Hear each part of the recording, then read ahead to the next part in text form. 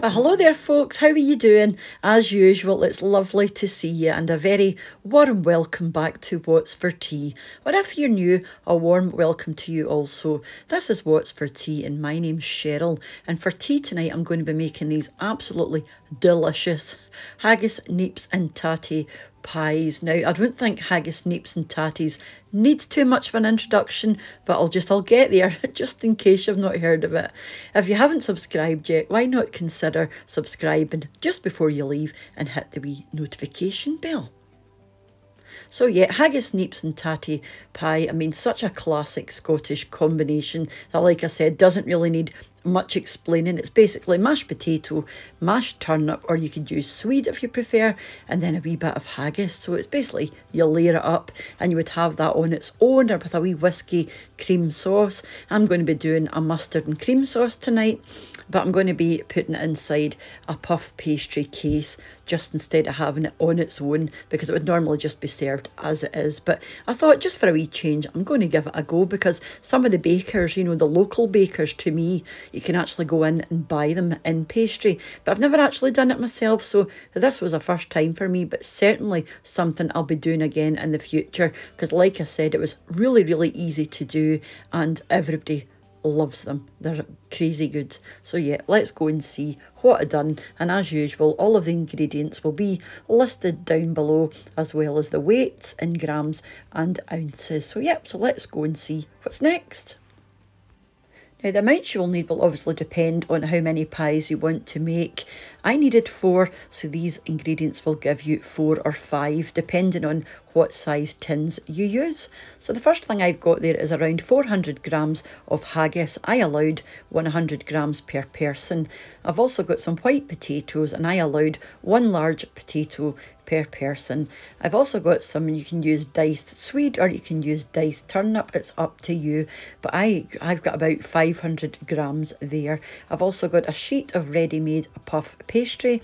There's about 350 grams there. I've also got a good handful of grated cheddar, but you can use obviously whatever cheese you like. And I've got a couple of knobs of butter. One is for your mashed potato, and one is for your mashed turnip. And you'll also need some salt and pepper as you go, just to taste. And this is the haggis that I used. And these are the wee tins that I used. I just get these ones from Lakeland, and they're just the ideal size. And I'm also going to use a cookie cutter just to cut out my pastry, because it's the perfect size.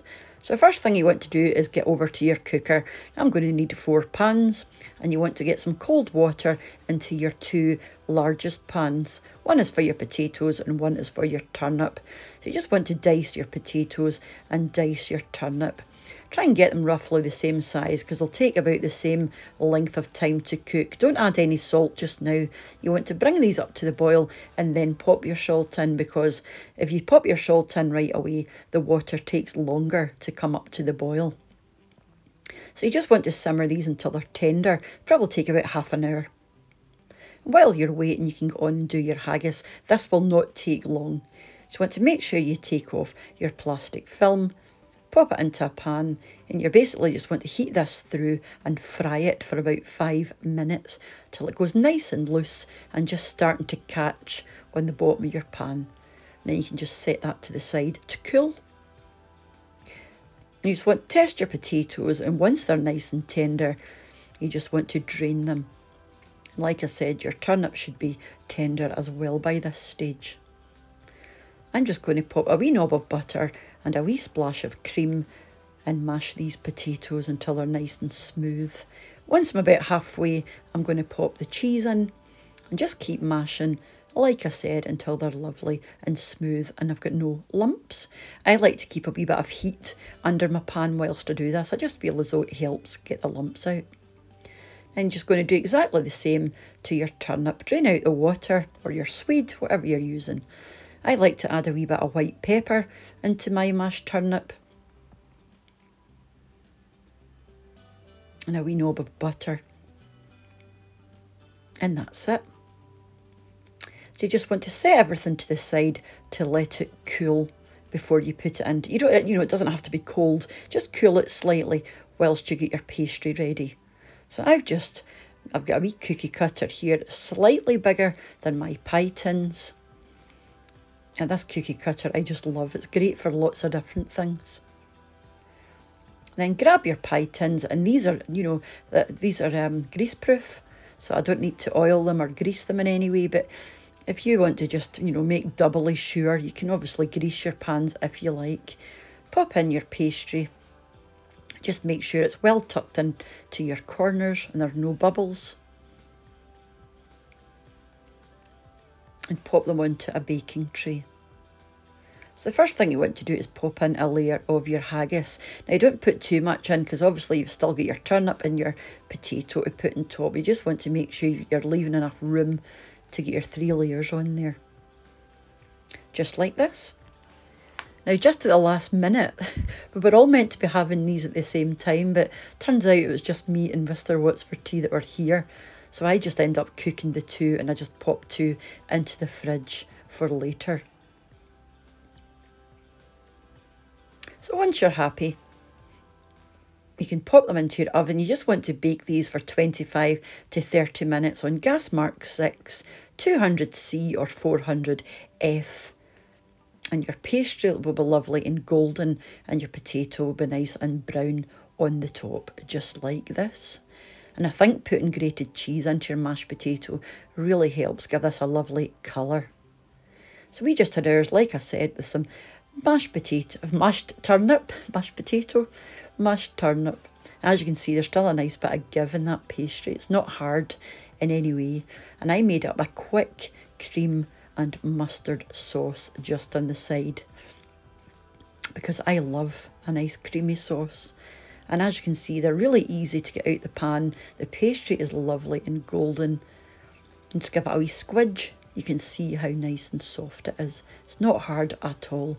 Mr. What's for Tea, as shocking as ever, wanted baked beans with he likes baked beans with anything with mashed potato.